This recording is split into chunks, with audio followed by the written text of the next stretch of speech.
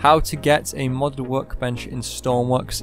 Make sure you go and watch my how to optimize your ships video, especially for big ships, because otherwise the game will just be unplayable. Around the ship, the lines which separate the boundaries have moved significantly away from where they usually are. So to do this, we're going to go onto Stormworks, we're going to right click it on the library on Steam, we're going to go down to manage, and then we're going to click browse local files.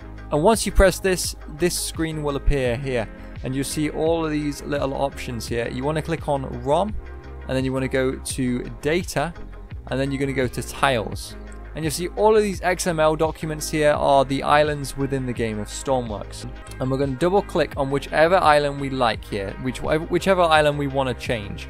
So I would recommend using island 15 because that's creative island. But all of these islands have different corresponding islands within Stormworks. And we're just going to right click and we're going to go to open with and then Notepad. If you have a different version of Notepad, say Notepad++, you can feel free to do that as well. And now we've got this open, we're going to click Control on your keyboard, and whilst holding Control, press F.